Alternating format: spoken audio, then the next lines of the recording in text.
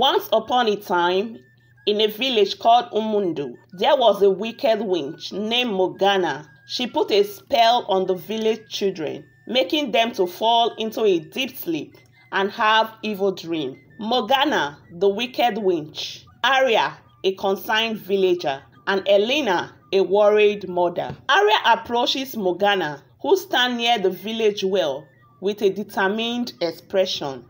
Aria said to Morgana, "Your wickedness has gone too far. Why have you caused the innocent children of our village?" Morgana shouted at Aria. "Ha! Aria, my dear, you finally realize the extent of my power. The village children will sleep forever, trapped in their dream of sorrow."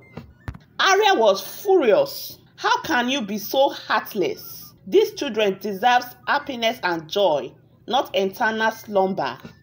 Morgana mocked them. She said, "Happiness and joy, ha! The villagers has never appreciated my power. This is my revenge for their rejection and fear." Alina, who is the worried mother, rushing in, her voice trembling. "Morgana, please. My daughter is one of the afflicted children. You can't do this. Have mercy." Morgana responded, "Mercy, you say? I am beyond mercy. Your plea fall on deaf ear, Alina. Prepare for a lifetime of grief."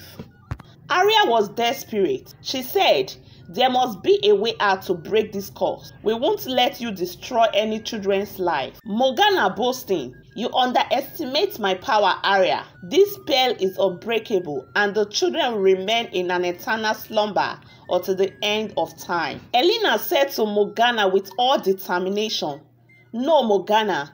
We won't give up. We will find a way to free our children from the nightmare." Aria and Elena gathered the villagers, forming a united front against Morgana. Aria addressed the villagers. "We must stand together. We won't let Morgana's wickedness prevail. Our children deserve a chance at life." One of the villagers said to Aria, "You are right, Aria. We can't let fear and despair consume us.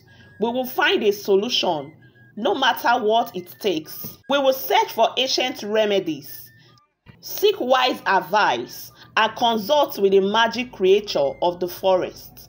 Our children's fate rests in our hands."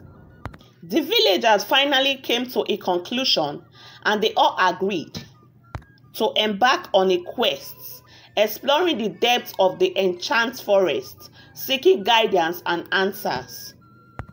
Elena, who is the worried mother, was holding a magic artifact.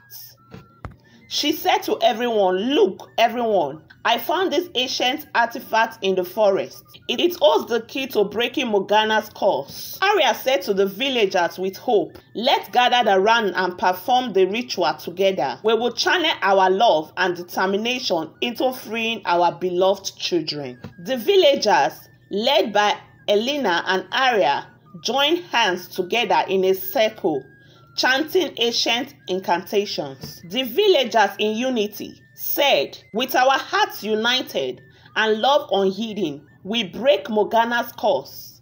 Awake, sleeping souls, and reclaim your lives." Immediately they said that, a sudden burst of light emanated from the artifact, and the children rose from their slumber. Elena was so happy. She said, "Look, they are all awake." When the children stood up, they started shouting, "Mama, Papa, what happened?" Aria was shedding tears of joy. "You are free, my dear ones. Morgana's curse has been shattered by our love and unity." Morgana was so angry because she was defeated. She shouted, "No, this can't be. You have all outsmarted me." The villagers all celebrated, embracing their awakened children. The story did not end there.